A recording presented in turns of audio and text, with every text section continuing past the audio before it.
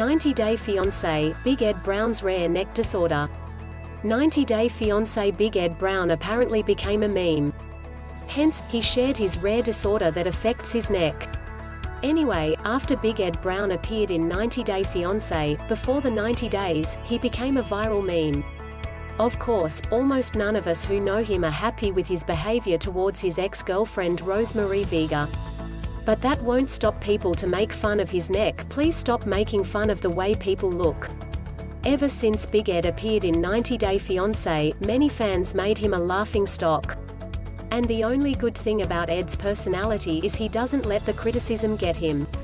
Before going further, I would like to ask you guys to stop ridiculing people for how they look. Anyway, so, Brown knows how to use his appearance for money as well. Also, Brown is seen on Cameo, dancing on various costumes and making humorous content. Give your disorder a platform. He earns over $100,000 from making those videos. He did make Rose Vega's life a living hell, but at least he says he wants to inspire people to embrace themselves. As for his disorder, Ed says, I grew up with the condition called KFS, Klippel-Feil syndrome, where it looks like I actually don't have a neck. Furthermore, he explains, but I do. I have 3 vertebrates that are the size of 2 when most normal humans from this world have 7. And I have a bigger than normal chest cavity, so I've been bullied all my life.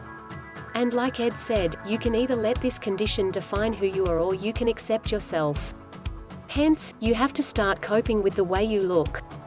We all are different in our own way anyway. One fan with the same disorder, who is also very depressed due to the bullying, asked Ed where he gets his confidence from. Which he simply replied that confidence means accepting yourself.